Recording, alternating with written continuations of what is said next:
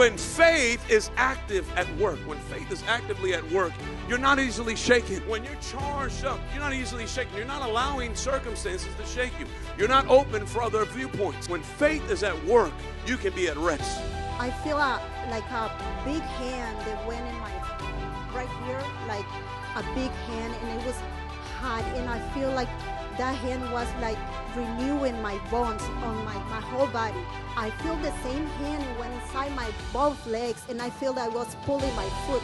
And like I was telling Pastor this morning, that even my skin got renewed. I can like jump. Woo! And God healed my legs because He wanted me to go out and soul winning. That's the power of faith. That is the let me say it again. That is the power of faith.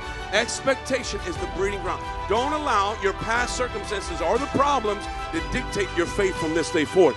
I see you going from victory to victory and from faith to faith in Jesus' name. Come on, if you believe that, shout glory.